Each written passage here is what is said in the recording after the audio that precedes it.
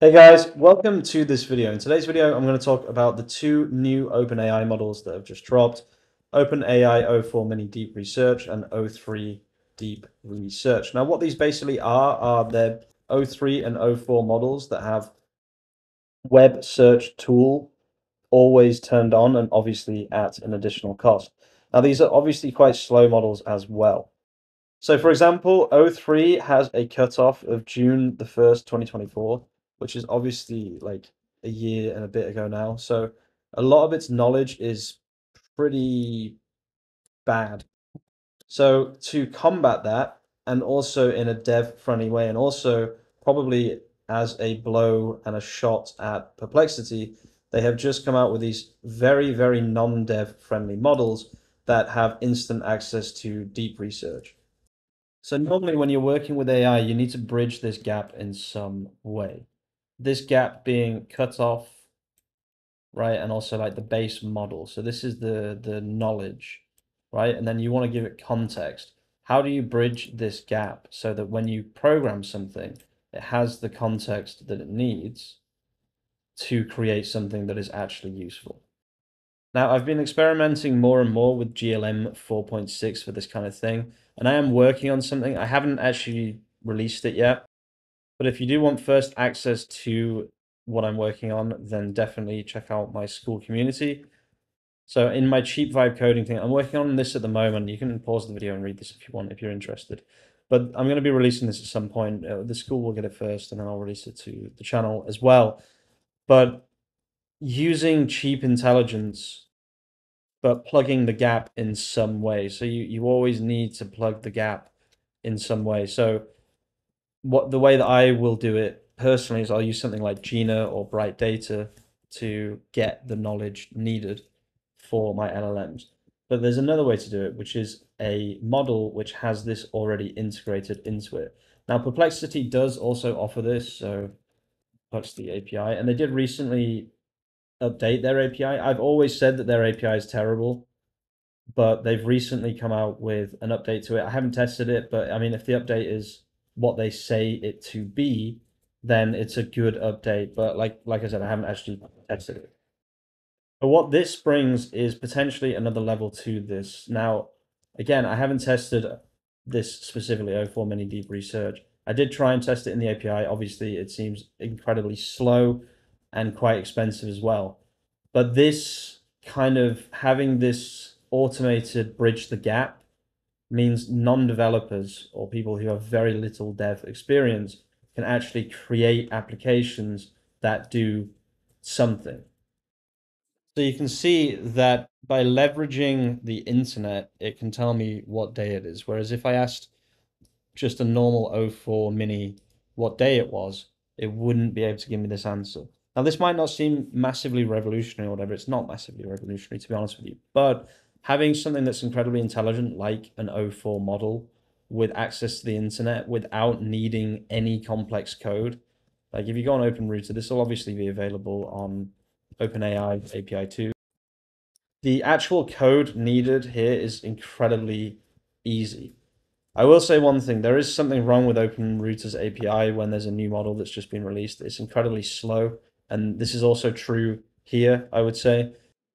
But normally after a couple of weeks or whatever, it slows down, and I don't know what it is, but like they work out how much load is needed for that system that they're running, for the amount that it's being used, or whatever the optimization is that they have to do. And normally OpenRouter, then you can start to use it. Maybe it's providers. I'm not really sure how it works, but so I would say this is more for non-devs, but if you are kind of a bit more savvy with dev, in my opinion, it's much better to do something yourselves with something like Gina, Bright Data, or just some kind of SERP scraping Python that you've made yourselves. You can easily do this yourselves. I'd say the easiest one was Gina, and then Bright Data. Bright Data is also very good if you need to scrape something really specific like Reddit or LinkedIn or Amazon. Gina struggles with that kind of stuff. You will probably struggle with that kind of stuff if you try and do it yourselves. But Bright Data does also do that, which does work pretty well.